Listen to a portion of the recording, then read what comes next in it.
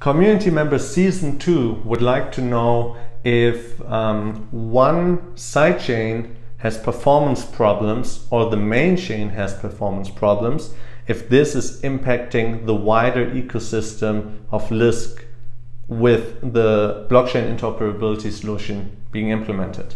So in our case, we have the main chain, which acts sort of like a hub for the Lisk ecosystem, through which all the transactions are being channeled, which are intended to be sent from one sidechain to another sidechain. And obviously this is also the case for any transaction cross-chain which is being sent from the main chain to a sidechain or from a sidechain to a main chain. And that's why this is a very good question. The main benefit in our case is that every blockchain application built on the Lisk platform is really running in their own blockchain. That means no matter how much volume this blockchain application will generate, how many transactions are happening on that one network, the rest of the Lisk ecosystem is totally unaffected. The only situation where our ecosystem can take a hit is through cross-chain transactions, not through regular usage of individual blockchain applications.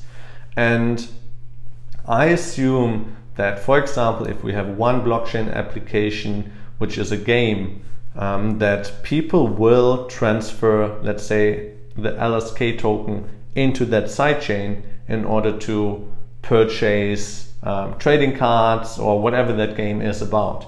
But I think once they do it and did it, they will just leave their tokens on that sidechain because they're going to use this blockchain application. There's no real incentive to send tokens back and forth constantly between different chains on our ecosystem, on our blockchain application platform.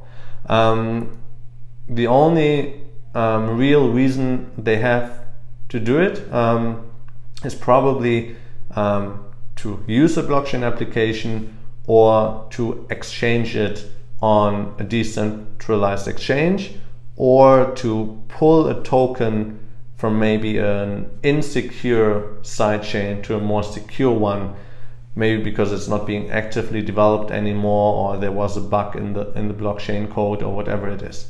And yeah, through that cross-blockchain transaction, there could be a bottleneck on the platform when people are sending too many of those. With the introduction of our new consensus algorithm, our new fee system and byte-based blocks, however, I think our scalability is very good to counter an increased workload on our platform. If we are taking a look at the Ethereum platform, it can currently process around 1 million transactions per day. And with the Lisk Core 3.0 deployment, our network will be able to facilitate the same amount of transactions on one blockchain. So if we are comparing now the most popular smart contract on the Ethereum network, which is, I think, currently Uniswap, then I saw some statistics a while back that Uniswap users were sending around 600,000 transactions per day. So they were already capturing 60% of the block capacity, of the processing capacity of the entire network.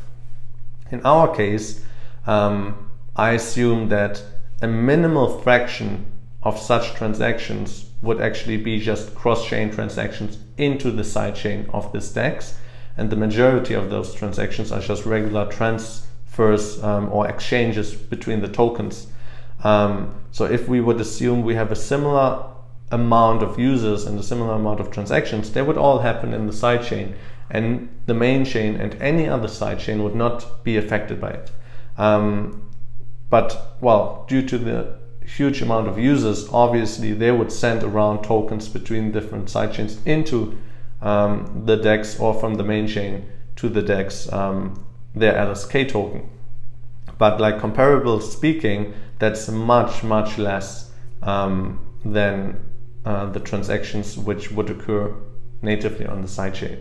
So I guess like looking at our ecosystem then with many different sidechains connected to it, we could, like speaking like entirely of the platform, facilitate hundreds of millions of transactions per day, while still being able to facilitate many thousands, 10,000s of transactions from one chain to another chain each day as well. And I guess that would be enough.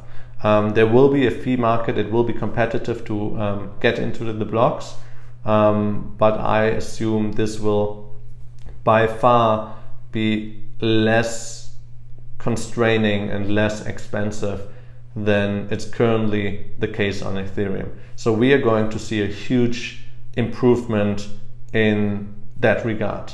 So to answer the question, there can be situations and edge cases where the performance is being impacted, but not by native sidechain transactions, which are happening only on the sidechain, but if, then only by transactions which are happening from the main chain to the sidechain, or from one sidechain over the main chain to another sidechain.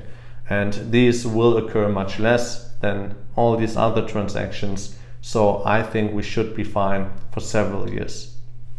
If we're not going to be fine anymore, I think we have very different problems to take a look at, because our ecosystem will have grown to millions of users and will be thriving and will be very successful.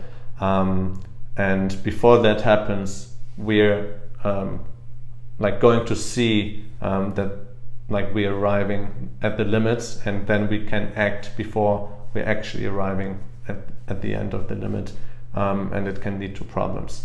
So I think everything is very good in these cases. Sidechain technology is helping the scalability of our entire platform, and we will be able to facilitate on the main chain and all sidechains together, like basically an unlimited amount of transactions depending on the number of sidechains connected to the main chain, with a linear increase of scalability per chain, which I said in the beginning is around 1 million transactions per day.